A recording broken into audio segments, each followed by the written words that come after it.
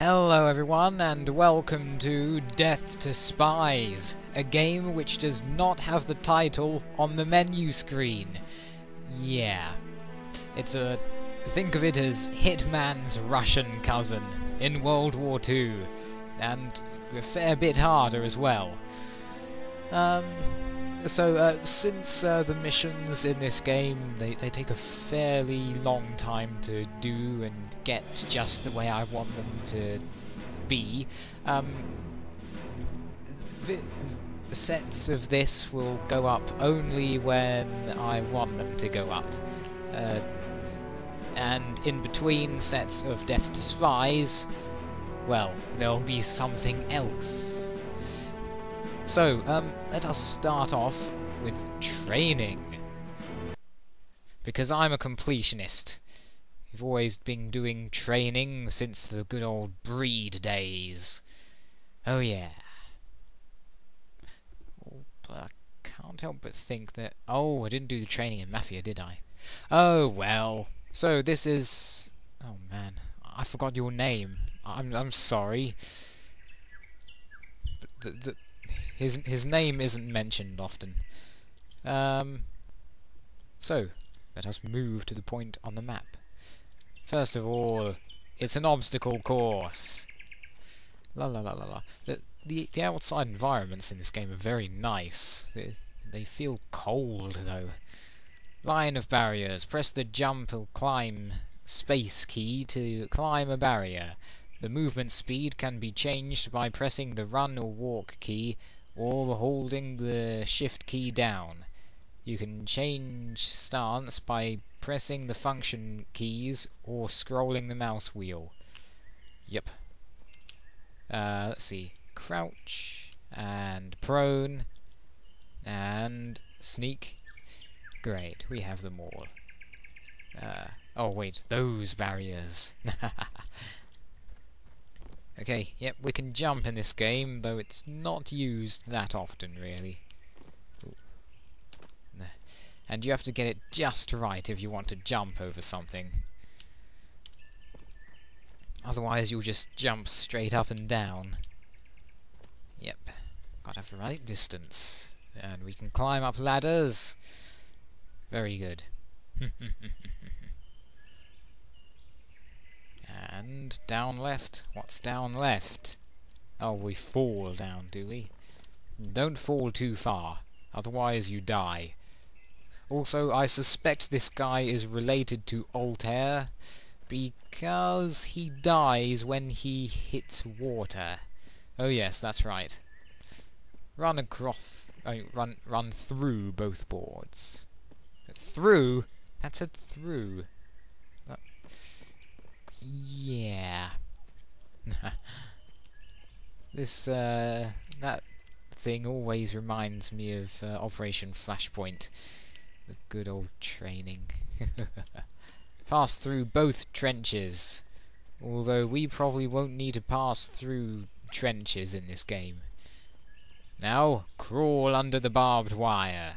Just like you did in Call of Duty 1.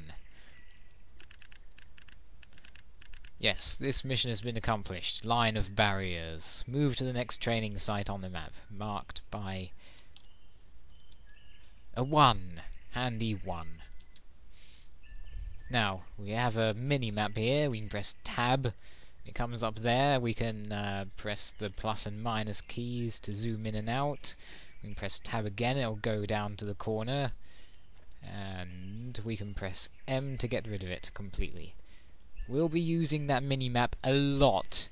I hope you don't mind.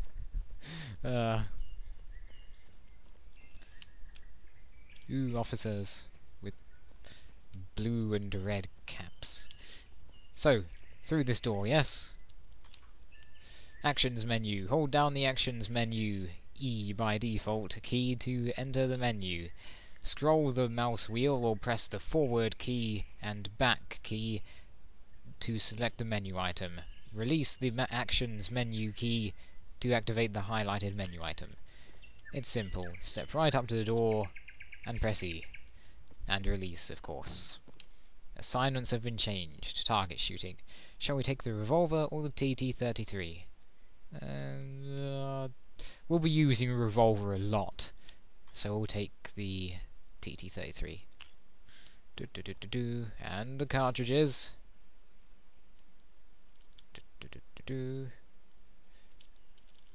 And the last one. No. There so many cartridges. Oh, forget it. Fire accuracy depends on the movement and distance to the target. Press the precision fire key to go into precision mode and improve your fire accuracy. If the aiming sight gets red and the target is at a valid distance for shooting. Oh, then the target. Yeah. You can change the shape and size of the aiming sight in the game's options. So we press 3 to select the pistol slot, and precision aim, and fire! Simple as that. Ooh. Although precision aim, it doesn't do much visually. It just moves your camera forward and to the right a little bit. Ah, hit the target center twice, eh? Okay. Oh. Very simple. Assignment accomplished. Drop your gun and go to the next room. Kinda like pass go and collect £200, but the military version. I like semi-automatic rifles, so I will take... Oh, wait. No, wait. No, I can't pick that one up. Okay, I'll take the PPS.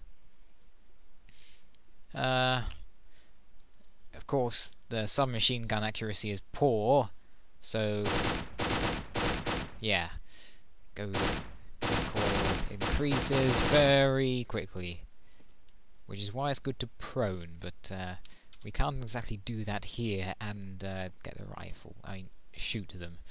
But now for the SVT-40. A rifle I have always loved in World War II games, because it's semi-automatic. It's a great automatic. And press 4 to select it, aim, and fire. Very simple. Now... Ooh, what's this, eh? Ah, the Mosin Nagant rifle! Yep, take that. Okay. Hit 3 targets. You need to hit the white mark. Okay. Very simple. Let's crouch.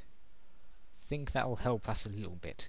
But press and hold down the right mouse button to hold your breath while in scope mode. But we don't need no scope mode. We can... no. Aha! We can, but after a few tries. So, hold your breath and fire. And do the same. Excellent. What's our next objective, eh?